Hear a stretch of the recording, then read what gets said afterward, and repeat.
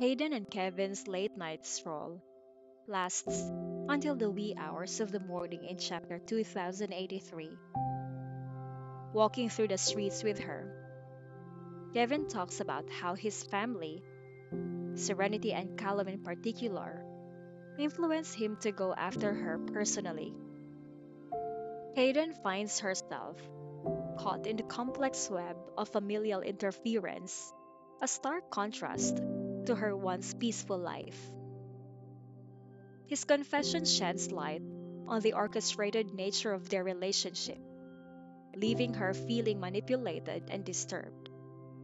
She contemplates the repercussions of this revelation, considering ways to extricate herself from the persistent pursuit of Kevin, whose determination to marry her seems unwavering.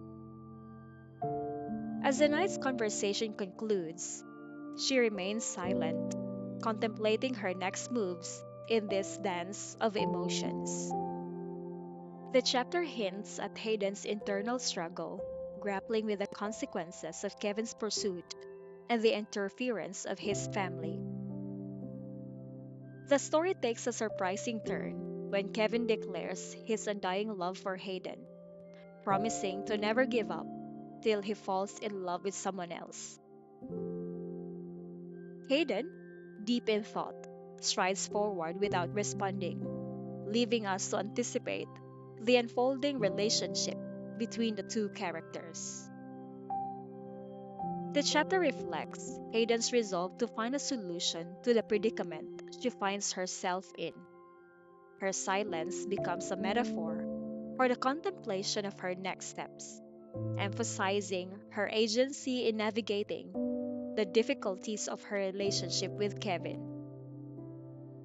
As the night wanes, the two of them continue their walk until 2 a.m., with Hayden strategizing on how to save herself from the persistent pursuit. His declaration that he may not be in love with her adds an additional layer of complexity to their interactions, leaving us intrigued about the future developments in their relationship. The narrative transitions to the following day, a Saturday with no work obligations. Hayden hopes for a peaceful morning, but her plans are disrupted by an early phone call. Hugh, her younger brother, interrupts her attempt to sleep in, sharing the news of their mother's request for her to return home for lunch. Hayden, groggy from lack of sleep, scolds her brother for calling early. The mention of York's brown candy, a funny title given to Kevin due to his relentless pursuit, serves as a reminder of the challenges Hayden faces. The chapter concludes with you revealing that Kevin, understanding Hayden's need for rest, imposed a restriction on the timing of the call to avoid waking her too early.